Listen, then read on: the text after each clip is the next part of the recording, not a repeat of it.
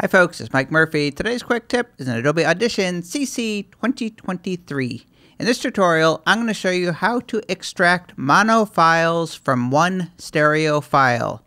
This is particularly useful if you're a podcaster. Maybe you have the host and the guest on one stereo file, but you want to split it apart into two mono files that you can edit individually. One quick thing before I get started with the tutorial, I just wanted to let you know that I just launched a brand new class on Domestika.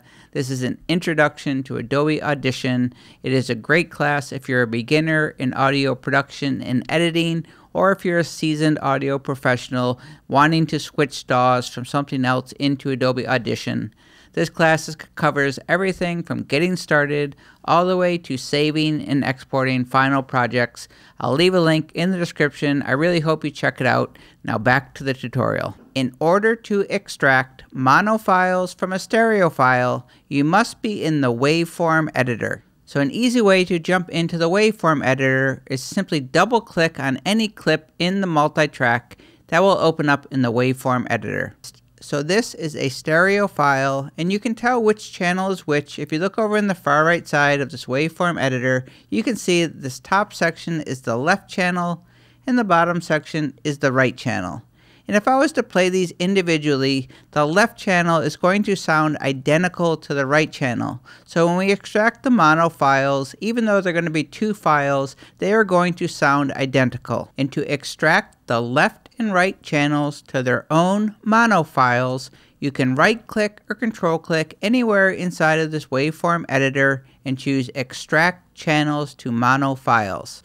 Or go up to the top menu, click on Edit, Extract Channels to Mono Files. I'll click. You'll see two files were added in the Files panel. In the file name, you'll see a left for the left channel, a right for the right channel, and these are mono files. If you look over on the right, you no longer see that L and R.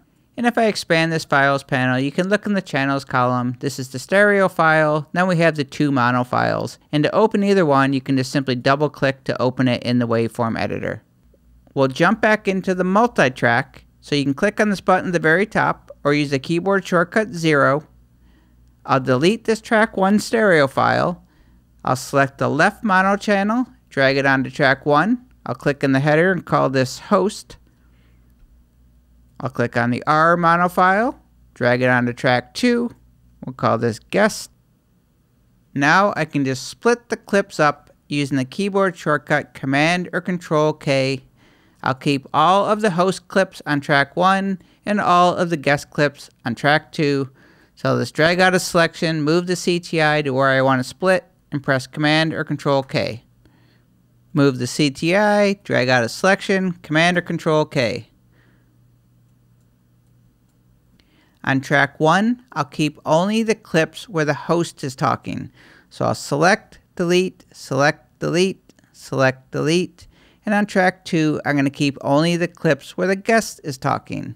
Select, delete, select, delete, select, delete. And now I can independently edit these two tracks. And because the multi-track is non-destructive, if you delete part of a clip, you can always get it back by just simply dragging out the clip. And that is how to extract mono files from a stereo file in the Waveform editor of Adobe Audition. My name is Mike Murphy. Cheers.